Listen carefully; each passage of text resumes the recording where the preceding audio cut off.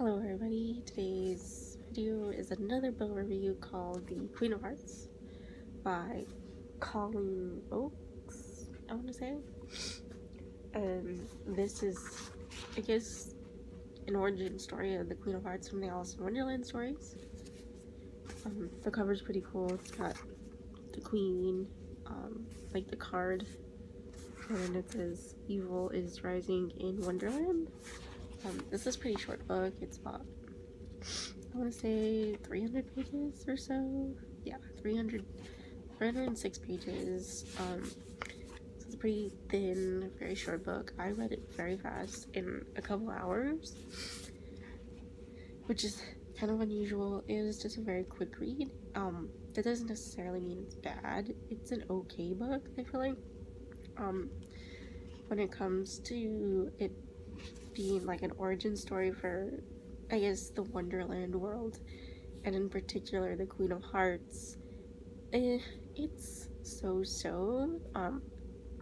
The character's name in this book is Dinah, kind of like the cat in the Alice's cat. I mean,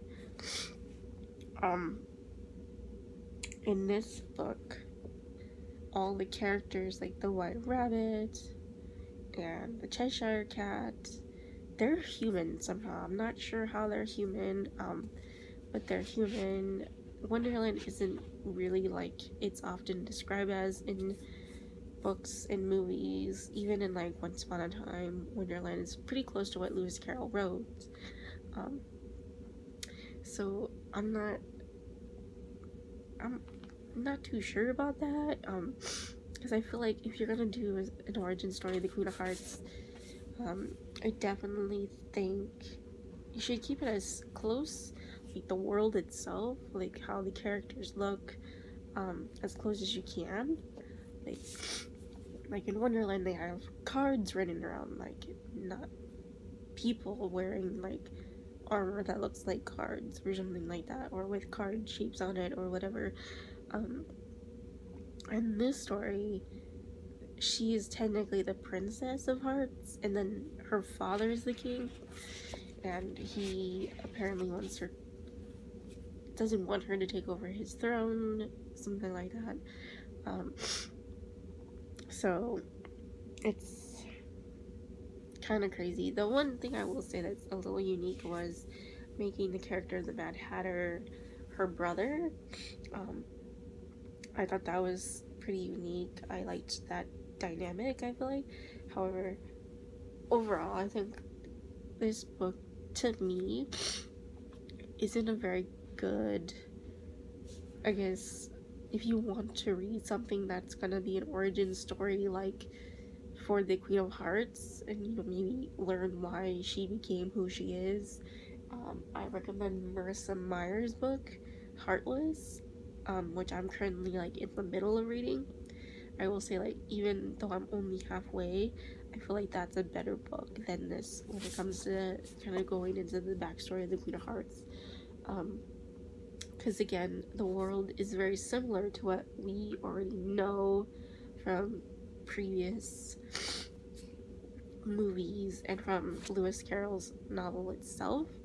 And I think that's kind of the weakness of this story. I guess the unique aspect is, the tower. There's like this tower where they hold the prisoners, and it's like a living, like, organism, and it like feeds off of the humans in there. That's pretty crazy. That's pretty crazy. It's pretty like dark and twisted. For me, that's really unique, but it's also something that I don't feel like fits Wonderland, in my opinion. Because I don't picture Wonderland to be dark and twisted. That's just my opinion. When I read Carol's book, and when I watch, like, for example, the Disney version, I do think maybe that kind of came from, like, Once Upon a Time with Cora. Like, Cora was kind of dark and twisted as the Queen of Hearts. But I don't know. It's a so-so book, I feel like. The characters were okay. I mean, the character Dinah, who's the main character, you're actually reading from her point of view. I can't see this person becoming that Queen of Hearts, that person that's shouting off with their head. You know, I can't see her being that person just based on who she is in this book.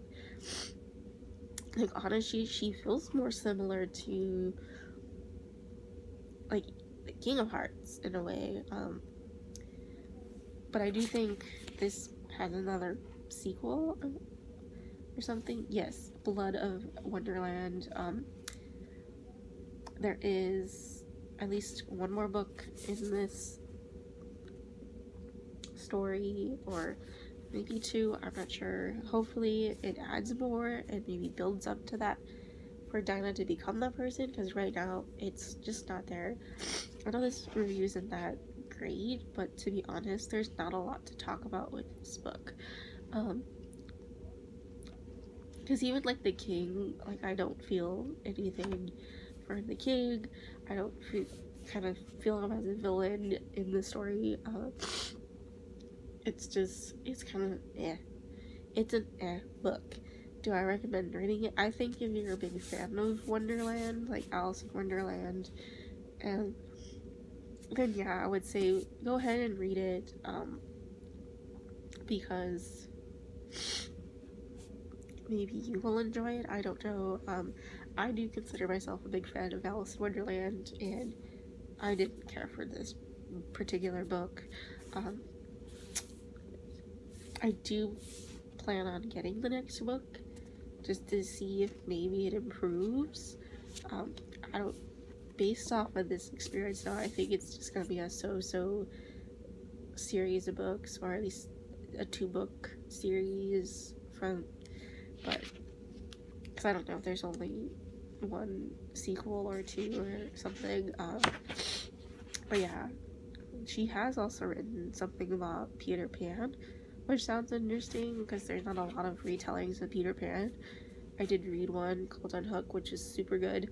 I don't truly recommend this book, to be honest, because it's just, yeah, I think if you're maybe going on a plane ride or something like that, and you just need something to read really fast, then I say go ahead and grab this book, because it'll just be something to do to pass the time. And it's also something that you can read really fast. Like, if you have a 2-hour plane ride, you can read out of this book pretty easy. So I'd give this book a D. It's not that she's like a bad author, it's just I feel like maybe Wonderland isn't the